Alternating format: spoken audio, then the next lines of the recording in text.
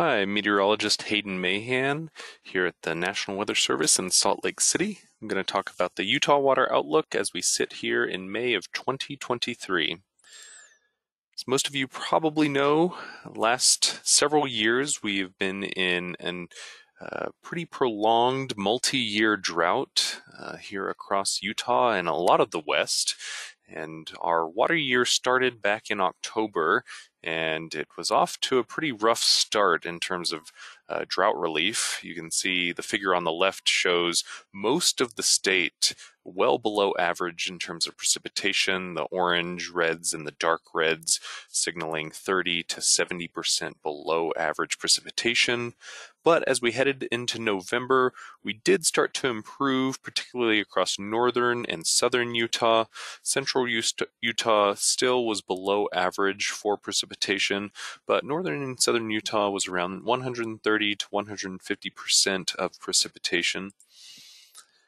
But by the time we got into the winter months, December was much above average statewide. We had several atmospheric rivers that brought copious amounts of moisture, and so you can see the light blues and the darker blues are showing 110 to 200% of average precipitation for the month of December. And then in January, it got even wetter. Most of the state was over 200% of average precipitation. Some parts of the state, 300 to 500% average precipitation, as we saw several atmospheric river events bring lots of moisture to the entire state. February was a bit average statewide. Some parts of the state saw a little bit above average precipitation, such as the north and central portions, but areas around the Uinta Basin and far southern Utah were a bit below normal, so the state averaged out close to average statewide.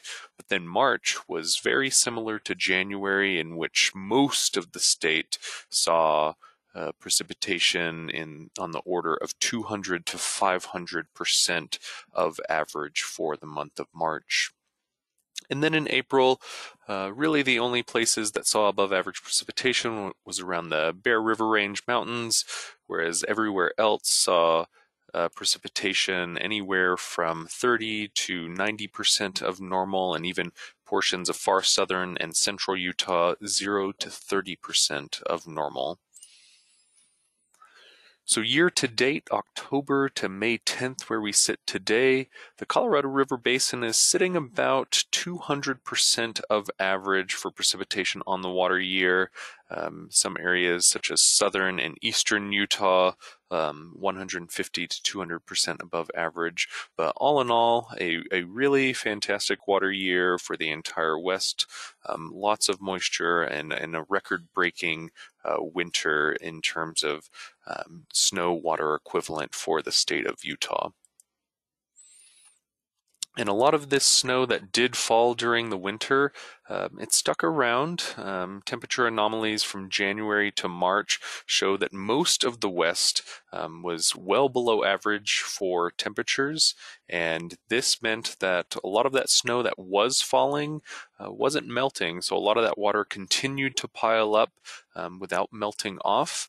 And then when we got to April, we finally started to see some above normal temperatures, particularly across southern and eastern Utah, and we started to melt some of that snow, especially at the low to mid elevations. But we still have a lot of snow, particularly in the higher elevations. Most of the low and mid-elevation snowpack is now gone, but as you can see, the highest terrain is still holding on to over 30 inches of water in some locations. We still have more than half of our snow water equivalent left in Utah and Southwest Wyoming, and we're not projected to melt off all of that snow until late June or early July.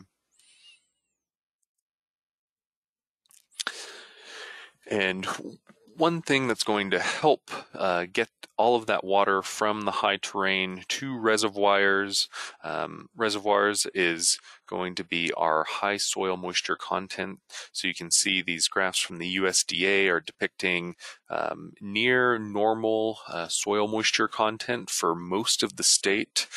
In fact, if you average the entire state, here the figure on the right is showing soil moisture saturation around 80%, which is about the 75th percentile statewide. And now I do want to point out that our period of record only goes back to 2006, so not a long period of record, but still we do have really saturated soils across the state, and this is going to help bring a lot of that moisture from the snowpack down into the reservoirs very efficiently. We can see here this graph from the RFC. The River Forecast Office is showing the snowmelt runoff volume forecast for April through July.